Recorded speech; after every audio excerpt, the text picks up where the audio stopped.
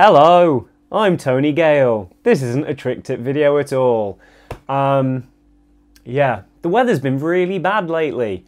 Really bad. And things have been incredibly busy. But I do have something quite exciting to talk about. We're going to talk about this. This thing. It's quite cool. So this is the new deck from Moonshine. It is the Kill Your Idols. If you don't understand the reference, go look up who Steve Rocco was. Try to get a viewpoint from anyone who wasn't an early 90s street skater and you might understand why this is a thing. But this is really exciting for me as a skateboarder because, as I've probably mentioned on here before, I really like single kicks. I don't use them as my main board, but there's something just beautiful about them. They're really fun to skate. Having a flat nose opens up a lot of options, and previous to this, the only Moonshine single kick that we had was the Dangarb.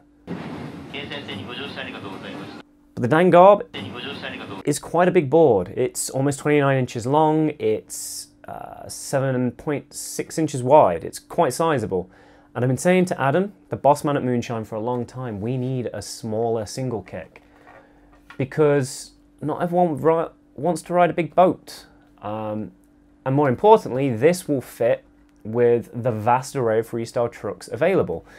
Because this is 7.25 wide, it is 27.5 inches long. I want to say that's right. So it's actually fairly close to this thing. They are very, very similar in terms of length and shape. But there's a lot of things I really hate about this board. So we improved on it with this one. First of all, the nose is actually usable. This one has a decent length nose, which means you can do Caspers on it and it feels comfortable. It's also got a little bit more taper on the nose shape, just a little bit. And at the other end, the tail is a little bit more rounded, just a bit. And that means hopefully it should rail flip a bit easier. But you know the absolute winning thing? Sorry Vita, didn't mean to attack you there. It sits solidly in rail. It's a straight rail, whereas the Rocco, not the Rocco, the Mullen, has this curved rail thing going on. And I hate that. It feels really nasty. To me, that feels like a deck that's worn out straight out the gate. So, I've always thought this was a bloody terrible board. But now, this is available for half the price, and hopefully it should skate a lot better. So today, I'm going to set this one up because for the first time in what seems like weeks, today is going to be a bit rainy, but tomorrow, actual dry weather, and Sunday as well. It's going to be good. I'm going to set this up today. Might get a bit of a skate in, maybe, if it doesn't rain within the next 5 minutes. But this weekend, I'm going to see what this thing can really do. So, I need to pick out some parts. So I've been thinking about this for a while, and I have option paralysis now. Because now I'm running offset, I have so much stock here, and so many options, and so many things to play around with. Now my first thought was, let's use some film trucks, because that's what I've been using on my personal rider for quite a while. And I think I've said on this channel before, I really love the film trucks. They are incredible. They're a European brand, they're out of France. They're really strong, they turn beautifully, but I don't think that's what I want to go for on this setup, because I've got a couple of other options. I spent all of last year using full tracks. These actually have film bushings in, weirdly, don't know why. And full tracks are great trucks, they're really solid, they have a very stable turn, they feel good, but they're perhaps a little bit too low for the sort of ride that I'm looking for. Now luckily, I also have some of these to hand. These are Paris 109s, the street geometry obviously. Paris are more known for their longboard trucks. I've never used a set, and I've had these set aside for quite a while. Now, the UK distributor has none of these left. In fact, I don't think we've ever bought them into the UK. So I put in a special request. So hopefully these will be stocked on the Offset website soon. So I think I should probably see how they actually skate. There's a lot of really nice things about these trucks. First of all, they are incredibly tall, which works quite well for freestyle because it makes it much more stable to land in rail. They also have a giant kingpin. Now that's quite nice because it means I get to use taller bushings. So these are the Cairo 98A. I've gone for the K-Back 2. I think that's the taller of the options. And basically more urethane means more stability. If you go for softer bushings, it means you get more rebound, more return to center. If you go for harder bushings, it means there's more resistance. So these should be the perfect truck for stationary freestyle, which is one of the things that single kicks are good for. You also have this nice tall block here, very solid space, which is good for landing on if you're doing truck tricks. So I'm very excited to try these out. So they're going on. Wheel-wise, I don't know, I've got two options. As I've said before, big fan of the Seismic Focus 95A. Very soft, very smooth, but Yo-Yo gave me these roller bones while I was out in Germany. These are much harder than I would like. These are 101A.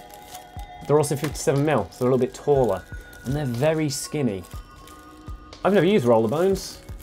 I'm skeptical of a wheel that's that hard, especially in England, but I'm willing to give them a go. And then last but not least on the undercarriage, you've got to think about bearings. Now these came in from my bearing sponsor, they came in from Synopsys. We've got ceramics and we've got Blu-rays. So these are the high-end super fast. These are the lower end, but still really solid bearings. Now I'm thinking of going for the Blu-rays because I don't really want this to be a fast setup. But the nice thing about Synopsys is the detail that they put in. If I open this box up, you can see that inside you have an assortment of different bits. You have everything you could possibly need. You have not just the bearings, but you have bearing spacers, you have the washers, you have some bearing lubricant, and you have spare axle nuts. And I like that a lot. We've picked out everything we can do in here, so it's time to go over to the storeroom and get all the other little bits. Let's go. The first thing we need is grip tape though, and I can see some down here.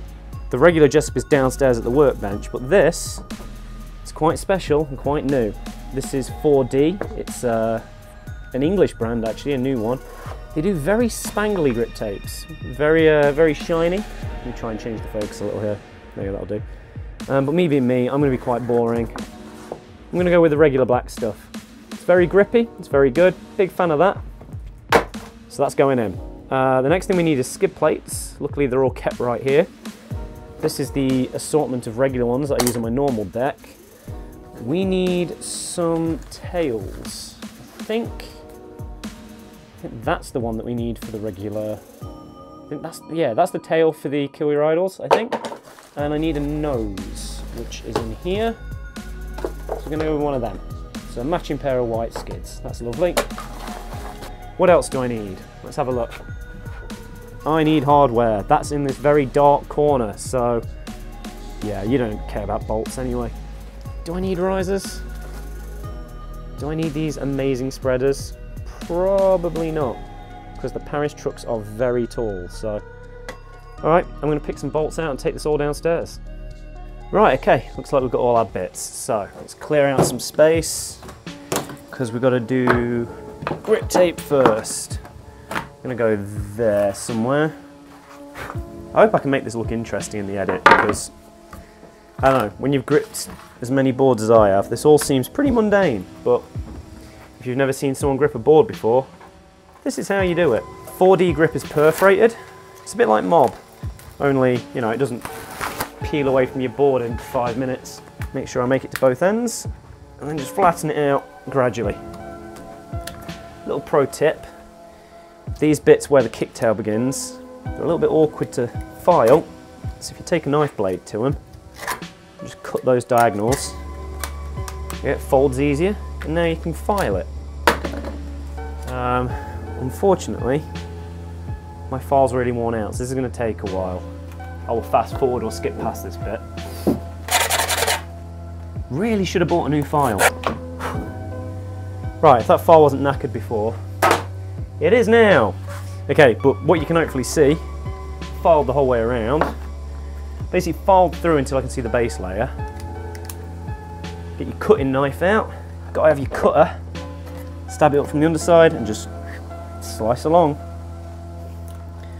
One thing I will say about 4D, slice is really nice. Just feels pleasing. Didn't even cut myself in the gut this time.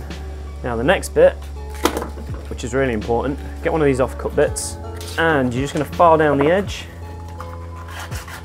Try and make sure it sticks a bit better.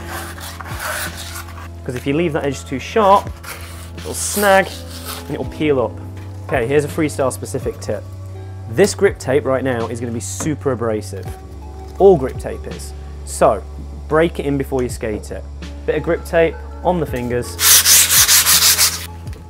Oh, that is a horrible noise. Yeah, oh God, right. Enough of that. If you plan on doing a lot of finger flips, just get another little clean bit. Just file down the end, smooth it out, so you're not going to totally shred your hands on it. Okay, next bit, we've got to do skids. We're going to need coffee for that. Pow! And by the magic of editing, I have coffee. Right, skid plates, that's the next job. So, this is a relatively long process that I won't bore you with entirely. What I will say is a long time ago, I did a video about how to put skid plates on. That's about a 20-minute long video filmed with an iPhone on the floor of my old apartment, or flat, you know, if you are English. So yeah, I'll put a link to that.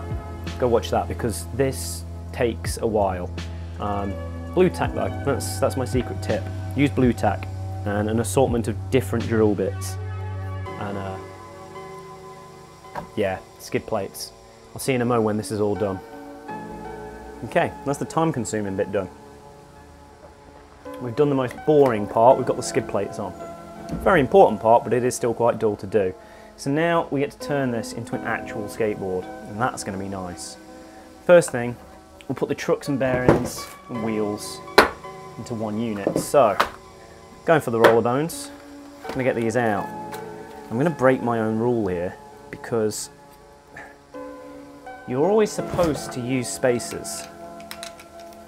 Whenever you put a freestyle board together, use bearings with spacers. But these, because they're roller skate wheels, they don't actually fit. So, I'm gonna have to go without the spacers and hope I don't blow the bearings apart. It's not ideal. If anyone wants to donate me some roller skate spacers, that'd be nice. Now the other thing is that, because of the fact they are so skinny, I'm probably going to need a lot of washers, and I just hope I've got enough. In case you missed this in the video on the 95A Focus, never push bearings in with your hands.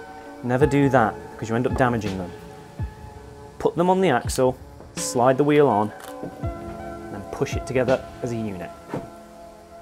There we go, thunk. Yeah, I might need more washers on that. That is very... Let's have a look. Let's put an axle nut on. See how close we get. You know, I reckon we can put 2 more behind each wheel. So let's do that. Right, so I've had to put 4 extra washers behind that wheel. It's not ideal. These wheels had better be worth it, because that is disgusting. I can see myself swapping straight back to size mix after one session on these. In which case, I might have some cheap roller bones if anyone wants them. Yeah, that isn't sitting right. This is the other problem, because they're not cored. You've got to hope that the bushing, the bearing seats are right. They don't feel good. Bones, eh? High quality. Lovely. Same again on the other side then, please. Yay. Right, so, undercarriage done. Now we need some bolts. I said upstairs that I wasn't going to use risers, but I caved. I don't like putting truck directly on the wood if I can help it, so. Alright, moment of truth. Yeah, that'll do the job lovely. Let's get some nuts on. Here it is. is complete. My very, very 80s setup is now done. There's still a couple of tweaks that I need to do. I'll talk about those later. I'm not going to do those on film because, yeah, they're pointless little personal changes. But, as I said, this is the most 80s board possible. Single kick, no concave at all, very tall wheels. I mean, they are very similar to what people were using in the 80s and the early 2000s when wheels were hard to come by. Which means this thing is going to sit in rail all day long. It's going to be fun to skate this. It's going to be very unlike my other board and I'm looking forward to it. Also, because of the purple Kairos, these trucks are going to be stiff. It's going to be an alien thing to me, this, but I'm excited to give it a go. However, it's not going to happen tonight now, is it? Let me show you outside. England. So, it was a very rainy night, but we're here, my favourite covered spot. There's a few little wet patches, but it's going to be alright. And we get to test out the new Kill Your Idols. Full disclosure, didn't even ride it here. I rode my usual pro model setup because softer wheels, looser trucks.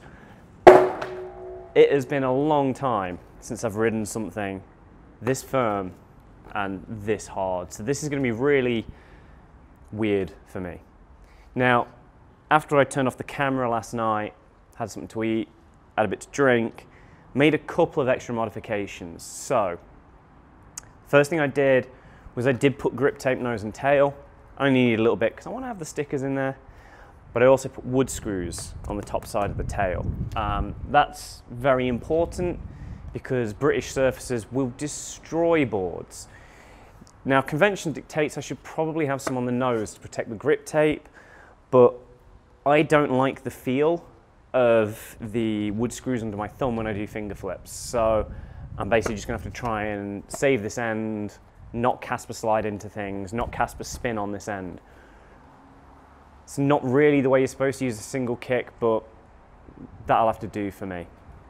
But yeah, let's give this a go and see how it feels.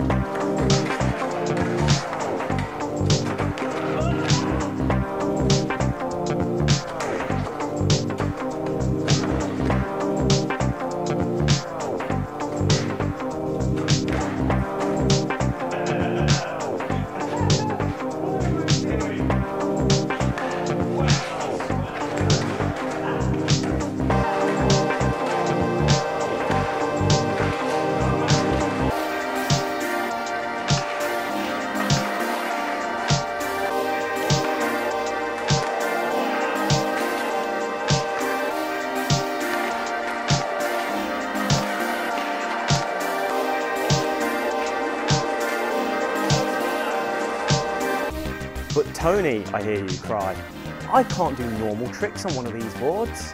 It's got no concave. What's a normal trick? Oh, an ollie flip, obviously. Works fine. They were invented on a board like this. They're not that hard.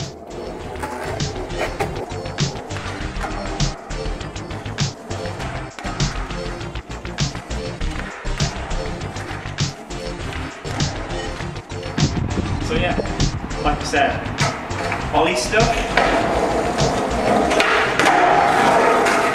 really not that hard, even on a single kick. But I will give you this, Nollies on a flat nose are very weird.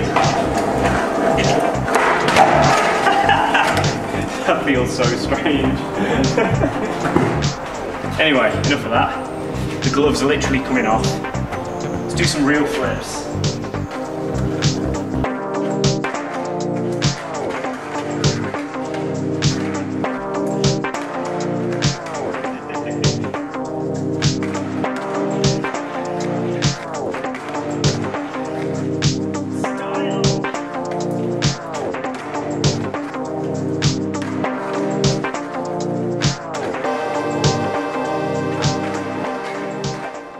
So at this point I'm pretty much done. I've filmed so much. I know this video is going to be super long.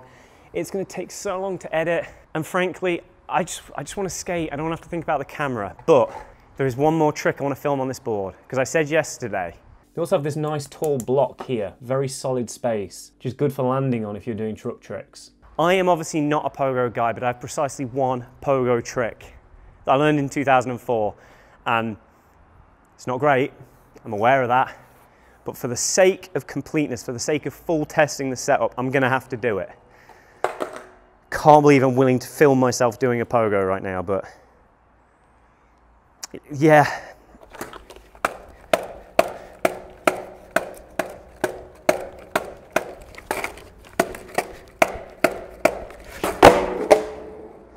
Well, it wasn't pretty, but it worked. There you go, Paris trucks, they're great for pogos. We're done, cool. So, this is it. This is the end, we're finally here. It has been a long video, and I apologize for that. But I hope you found this interesting, entertaining, informative, whatever. I thought it might be valuable to show you the elements of a setup and show you how something that is so radically different from what I normally skate, you know, how that changes my skating and the things that it benefits. And honestly, I like this board. I mean, I'm gonna be honest, I was right. I hate these wheels, really hate them. I like things with grip. Sliding around everywhere is not a fun time, and I stacked it on a couple of occasions because of them. You can't really push into things when you've got hard wheels because they just break free too easy. They're also really noisy, really noisy. But tall trucks, good. Paris trucks, really nice. The Cairo K-backs, really good. They actually turn, you know, quite well. They're firm, but they turn. Synopsis bearings, they do exactly what I know they do. They roll smooth, they roll fast, very happy. But the deck is the star of this show. This is, I mean, you know, admittedly, I am biased, I'm aware of this. I ride for Moonshine. I designed this board. But as far as I'm concerned, if you are skating single kicks and you want a smaller single kick, there is nothing out there better than this right now. There isn't, and trust me, I've tried them. Just in terms of shape, this is great. This is a modern take on an 80s design, and it really does work. So if you've been paying $100 or whatever for a Mullen reissue, a chessboard, or if you're thinking about getting a Wellinder, don't. Spend half as much money and get a board that actually works. It skates really nicely. Now, the question for me now is, do I keep these wheels on and keep it as a 360 setup and just try spinning all winter long? Or do I put some 95A focus on and really go to town with it? Decisions. But anyway, I'm gonna go for a skate. If you like this video, like, share, subscribe, you know, click the thing down there, tell other people, blah, blah, etc. Normal service, by which I mean Tricktips, will be resumed when it stops raining for more than 2 hours. Because, yeah, hopefully we'll be all right tomorrow. I'm going to do Tricktips then. But for now, catch you in a bit. Have a good one.